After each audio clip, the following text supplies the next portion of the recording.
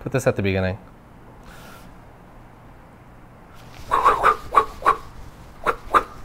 Been really obsessed with old school karate sound effects lately. Taylor Jackson, shooting 67 weddings last year. Taylor Jackson, welcome. So Taylor, you are well known in this community. You're an amazing photographer. Hello and happy Wednesday. I am here at the studio. Coffee, cheers to you. I'm here with my favorite cactus. I forget what I named that cactus in a previous video, but I'm sure it was inspiring and hilarious simultaneously. I'm here today to address a question that I've received quite often. I actually hate videos that start with, a lot of people ask me, and then they fill in the question that they want to answer in order to sell you things. Today I'm answering a question that I legitimately get a lot, and I think it's because it's a bit weird and a bit strange, but also simple and just curious. So I have a couple of answers for it and I'll get to them, but I will begin with the story of why I tape my camera. I was out in BC for a few shoots that you might have seen. They're on the YouTube channel.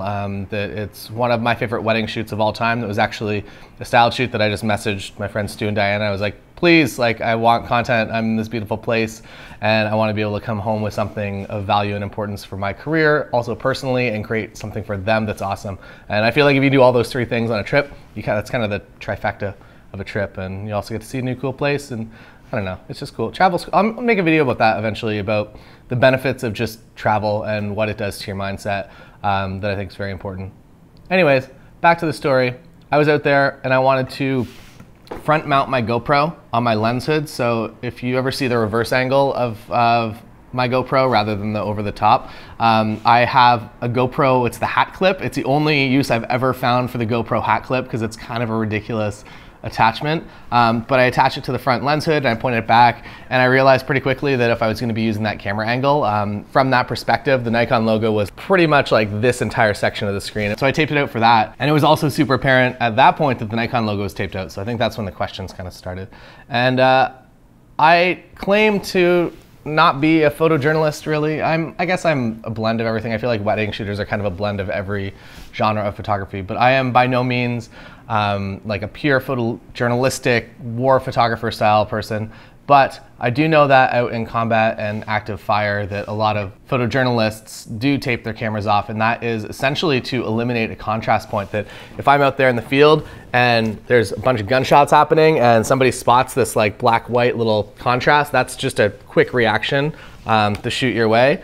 I am not out in active fire at all. I am at wedding days where everything is nice and pretty most of the time. But I do feel that there's value in the fact that I feel like as a wedding photographer, you've probably experienced this as well, that you're painting around a room waiting to get this awesome candid, and you find the perfect candid, and as soon as your camera kind of breaks into them, they're just staring right at your lens and they ruin everything. This happens to me a lot still, but it does happen less when I have this camera taped. So I feel like people are still aware of your presence, but there's not this little white dot just kind of moving around in their peripheral vision. Especially if you're in a place that's kind of just darker environment, it's very, very apparent, inside cocktail hours. They see it across the room and it's something weird and out of place. Without that, I've just had slightly better success on people just not staring directly at my camera whenever I immediately pan to them. So take that for what it's worth. This is untested, this is unverified. I have not run this through a scientific study, but it makes sense in my mind and it seems to be working better in the field. I guess my other strategy for candids, I'm sure I'll get into this a little bit more in another video. Cocktail hour is the most difficult time for me as an introverted person, especially if I'm alone. If I'm with somebody else, like a second photographer, I feel like we can kind of just hang out and shoot over each other's shoulders. I'm a lot more comfortable in that atmosphere, but really as soon as 2 or 3 people see me taking their candid photo, at that point I'm kind of I'm gonna leave the room now for a few minutes because I feel like I'm being a bit of a pest. But then somebody like Tim, who has a very outgoing, extroverted personality, I believe he's kind of an extroverted introvert. You can go out and you can be social and talk a lot, and then as soon as you don't want to, you just don't say anything, and you either get one or the other. I feel like I can be the same way as well, but I err more on the side of just kind of the straight introversion. I feel like if somebody makes eye contact with Tim, that's his opening to walk over and be like, hey guys, can I grab a photo of the 3 of you? And makes that completely diffuses the situation. I still freeze a little bit, even though I realize it's something that I should be working on as a professional. But my workaround for that, I guess, is to hire a human where my weaknesses are rather than just trying to like do everything and be everything to everyone. I realize that it's a lot easier to hire a second photographer that can go out and do that during cocktail hour rather than trying to do it myself. And then at that point, I feel like I'm just trying to do too many things and it doesn't feel natural and it's not really my happy place. So I would much rather hire somebody that's just awesome at that. Same goes for business advice, that if you feel you're an amazing photographer, but you just lack on the business side of things, it might actually make sense for you to form some sort of partnership with somebody who's actually good and wants to manage the business aspect of things. There's definitely value in it. I think for photographers, a lot of us are kind of the lone wolf, sole proprietor style companies, myself included, as well as my wife, Lindsay. We made a conscious effort to do two different businesses because we realized that if we were the same person, one, we would be only making the income of one photography studio. Two, it's a little bit confusing, just like you kind of have to go with what the market is saying, and the market is saying that when you go to a photographer's website that you're hiring either that photographer, or if you're going to a studio website, you're hiring just like a wide selection of people.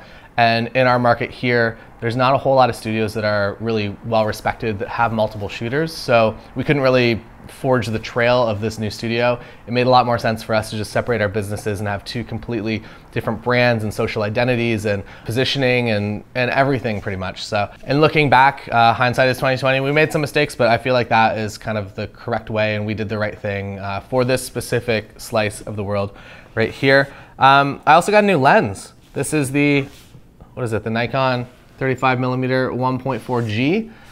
This is not a new lens. So these lenses came out a long time ago, and I've loved the 85 for a very long time. I never really saw the value in getting a really good quality 24mm lens. I did that, I believe, maybe the early last year. And just the fact that I can just shoot at 1.4 with a wide angle lens and get the background on, like, it just creates a feeling of an image that you don't get from any other wide angle lens. But I did realize that specifically when I was doing the stuff that was in the off-camera flash video yesterday, that I was out in the field with the lightning and the dark sky, and I really felt as though I was struggling with just the physical proximity. When you're shooting a 24 at 1.4 and you're like this far from the couple, it just feels really weird and almost a little bit too invasive. So I thought that I would go back to the 35 so that I can be a little bit further away, but still kind of get that wide angle feeling. So I got this, tried it at the wedding this weekend, and I have definitely made the right choice. So if I'm shooting hybrid photo video coverage, I'm on the Tamron 85 and the Tamron 35. If I'm just shooting photo only coverage, then I am on my 35G and my 85G. I prefer these lenses for sure, but the Tamron lenses just have VC in them, VR, so you can actually stabilize your footage, which is super important when it comes to actually shooting. So those are my differences. These lenses, a lot better quality, I think, and a lot better just in general feeling of the images. Not to say that the Tamron lenses aren't great. I do love them as well, but there's just something really special going on with these. So I am investigating over the next couple of years, and I'll get back to you with that future review, just like I put out the D850 review. The review of this 35, it'll be out March 2024. So look forward to that. Put that on your calendar. Also, since we're sitting here, we'll talk about some more things. On August 1st, Introvert's Guide to Wedding Photography Negotiation. I have been kind of sitting on this knowledge, I guess, for quite some time, and I didn't realize how kind of important it was. As I've spoke to Introvert, it's a little bit different, I think, to be in the wedding photography industry. It's like, it's equally as good. You both introverts, extroverts have strengths, weaknesses. But I would say when it comes to negotiation and actually just like business things happening face-to-face, person-to-person, it's very hard for an introverted person to get over that. I feel like I am very adverse to kind of conflict within that environment, so I have always kind of shied away from it. On August 1st in Patreon, so for Patreon members, you have to be a member over there, I'm uploading my Introvert's Guide to Negotiation when it comes to wedding photography. It's a longer title. I'll clean up that title a bit, make it a little bit easier. But basically, the concept, the overarching principle of this is the fact that the good negotiation is invisible, and you should not really have to like hard negotiate. And if you are, you're just not setting yourself up right in previous lifetime, previous moments of contact with the couple or the commercial client or whatever. And if you can pre-negotiate into the deal, there's usually a lot less pushback when it comes to anything. Obviously, there's going to be outliers that every now and then somebody posted in the Patreon Facebook group that they got some pushback on their contract, and what do you do? There's always going to be outlying things like that, but for the most part, if you're able to really just kind of pre-negotiate and invisibly negotiate before you even sit down. This will all make sense eventually. It's worked out the best for me. Also, the first of the month is the best day to join Patreon because Patreon does a silly thing and I want them to change it. Apparently they did and then they rolled it back and I didn't even see it. I wasn't part of the test group, but they charge you on the first of the month regardless of when you sign up on the month. So if you sign up on the 28th of the month and then it takes over to the 1st, you get charged on the 28th and then the 1st as well. So if you are thinking about joining Patreon, join on the 1st so you get the full month. There's nothing that I can do, unfortunately, to fix that, although I have emailed them 3 or 4 times now about it. So hopefully, fingers crossed, that they'll at least give the option, maybe not roll it out across the entire board, but at least give the option to the people that want it, because I think that's like critically important and the silliest feature that I've ever experienced a business of that style not having. The other thing is that I am leaving the Loop Deck giveaway open until, I guess, next Monday. So if you join Patreon August 1st, I'm giving away the Loop Deck that I sat at this desk and used, and I'll ship that to you regardless of where you are in the world if you win.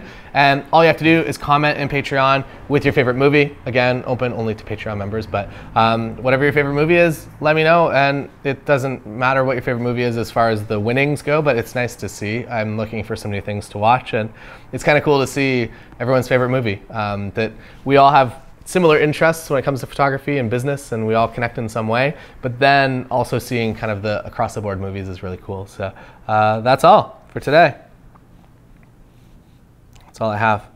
A phone call with the client in a little bit. I don't know what we're going to talk about. Probably weddings and whatnot. It's nice to have a new lens cap. It's been a while since I've purchased an actual new lens, but I couldn't find this one used in the local area because I guess it is a strangely specific lens.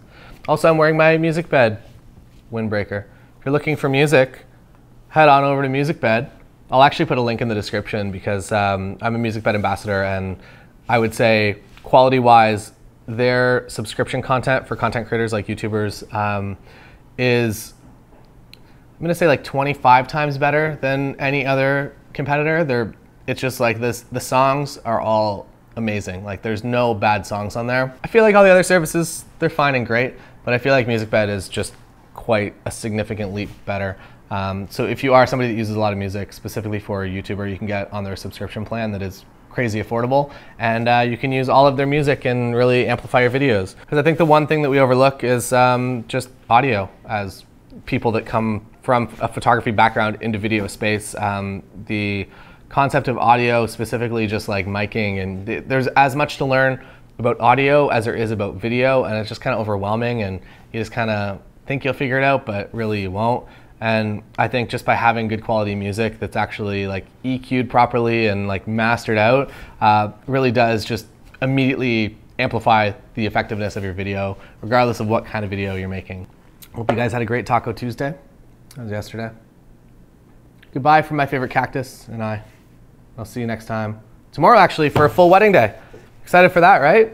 New wedding day, new lens, and we're back to the GoPro for tomorrow's wedding day. 360 cam, might need some more time when it comes to on-camera video. It's just like the usability of it in random lighting environments is very, very difficult. So if I'm out in the world and it's outdoor ceremony, it's fine. As soon as I get inside and have any sort of movement, it really does become really kind of difficult to work with. Specifically because I'm moving from portrait to landscape mode a lot. If I was just perfectly still all the time and only shooting landscape, I think it would be a lot better. But because of my movement, the way that it tries to stabilize is like it feels weird. It makes your stomach kind of go like, "Ugh," every time it happens. So back to GoPro. See you next time.